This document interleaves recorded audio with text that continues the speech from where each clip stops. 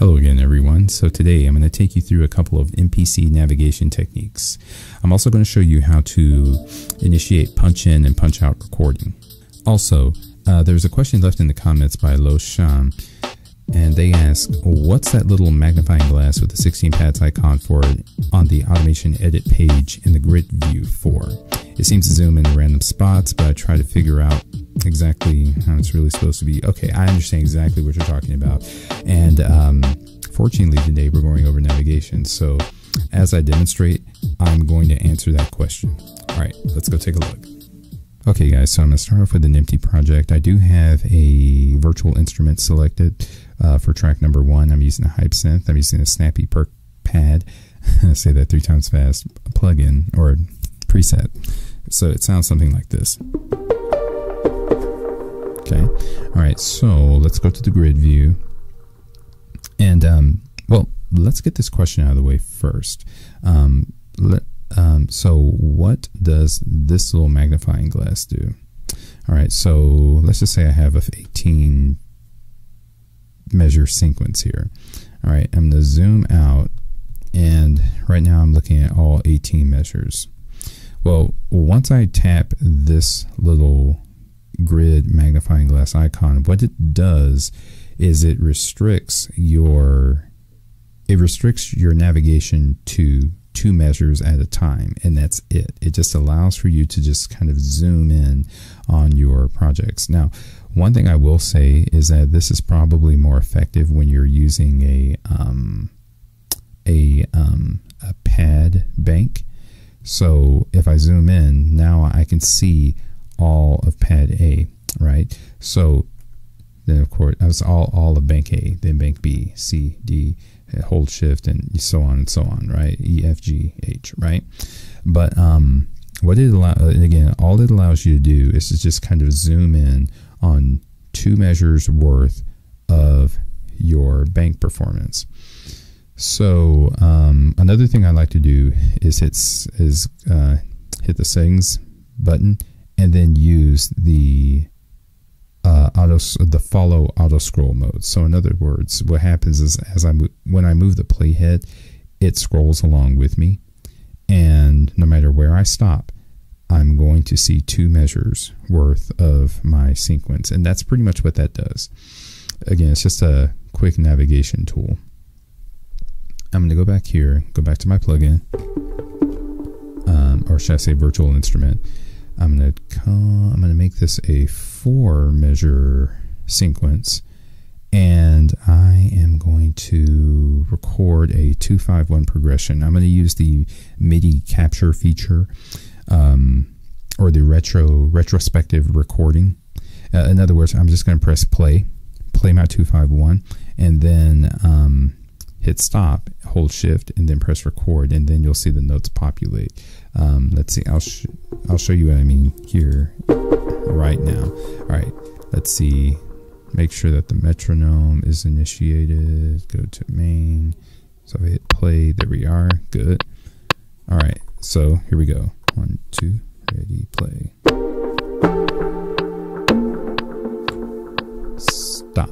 Okay, no notes, right? If I hold shift and press record, the retrospective record will capture the most recent MIDI.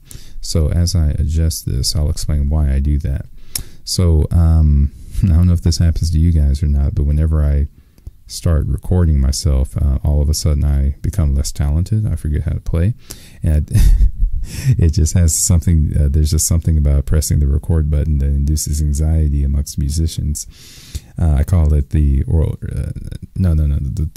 term is coined red light syndrome. So, just to alleviate the anxiety, I would just much rather let the metronome play out, and I play along, and if I just so happen to play something I like, then we capture it.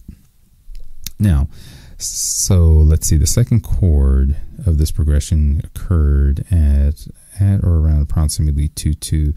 Let's see, it was measure 2, beat 2, tick number 48, ended, I could just say ended at 2-4. All right, so what if at some point later I want to do something different in this area this. I want to do something different with the second chord in my progression. I don't know what it is, but I know that I want to do something. Well, what I can do is I can double tap here at this navigation. I can double tap here at the navigation bar where it says 2 measures, 2 beats, 24 ticks. If I double click here, it'll take me to the locate window. So let's just say, so what I'm going to do is I'm going to go back. All right, so this is the spot, so between 2-2 and 2-4. Okay, 2-2 and 2-4. Well, let's just say hypothetically this sequence was a whole lot longer than 2 beats. I'm sorry, yes, the 2 measures rather. Well, let's just say it was 64 measures. That's a long sequence, and maybe you want to bookmark some part of the sequence that you want to change a little bit later. So that's exactly what this page is for. So if you look down here, you have a set of 6 groups. These are 6 bookmarking groups, 2-2, right? So all I have to do is just navigate to the part of the sequence that I want to bookmark, and then just hit the set button. So I have the beginning set at 2-2, and then if I want to double tap again, set 2-4. All right, so let's just put this to the test then, right? So again, a 64 measure sequence. I'm going to zoom out, scroll all the way over to measure number 29, beat 3. Double tap here. All right, I'm going to measure 29, beat 3, but I want to go back to the part that I want to edit a little bit later. So all I have to do is just tap number 1. And what it does is it automatically puts me back where I want to be. And so, and there's my playhead right there, right where I want to be to make my edits. All right, so let's make this a 4 measure sequence again, and there we are. Okay, so now let's talk about editing after the fact. This is where punch in and punch out come into play. If I double tap here again, I have a punch in and punch out navigation divisions, right? So in order for this to work, what I'm going to do is I'm going to tap the in button, and then I'm going to tap the punch out. So I want to punch out at 2-4. So 2-4. I'm going to punch in at 2-2. All right. Now, once I exit, what you'll notice is that there's this little red bar above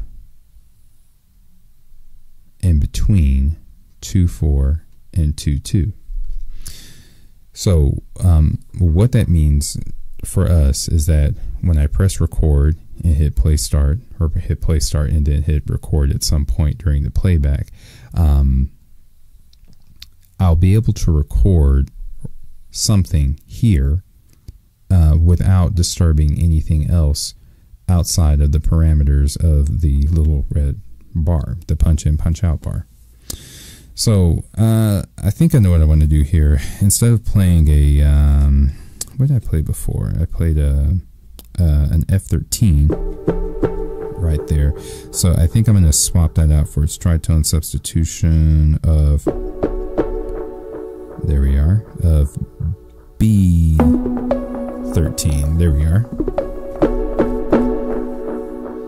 All right. So let's see. I'm going to hit play start, tap record.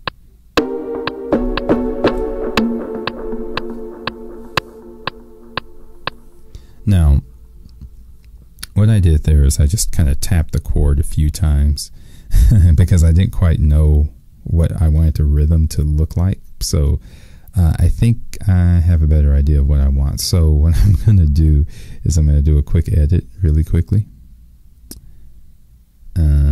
There we are. And I might nudge this around a bit. Quantize, nudge.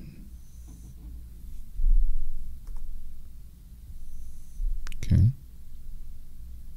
And And let's see here. Speaking of nudging, now what I can do is I can take this, nudge it all the way back over here. Oh, and another thing, make sure you turn off your punch in, punch out. There we are. There we are. Let's see. Now I only need 2 measures. And that's it. There we are. Alright, so now I have my 2-5-1 progression, this time with the tritone substitution.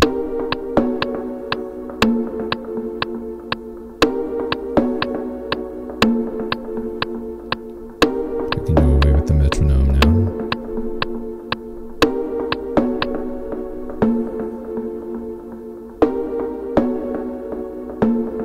Perfect. All right. So let's see here. The only other thing to cover in this window would be the play start, which is essentially the same thing as punch in, punch out. The only difference is that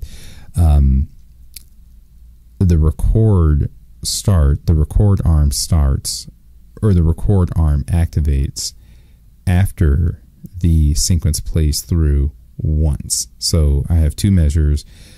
I'll hit play start. The 2 measures will play through, and then afterwards, and upon the second cycle, upon the repeat, the recorder activates. And that's pretty much all that there is to that. Yeah, these are a couple of useful navigation tools. So we've covered, let's make sure we have everything. So we've covered bookmarks, navigation in general, and punch in, punch outs. And we even threw in the little 2-measure navigation tip there. So again, that's pretty much what that does. It just zooms into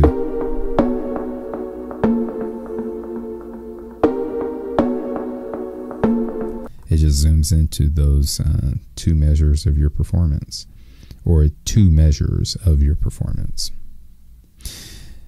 And that's pretty much it, guys. Alright guys, so that pretty much does it for the navigation tips, the punch in, punch out method, and the explanation behind the magnifying glass grid icon. So I'm hoping that you guys found those tips useful. If you guys have any questions, please feel free to leave them in the comments. Otherwise, I'll talk with you guys soon. Alright, thanks.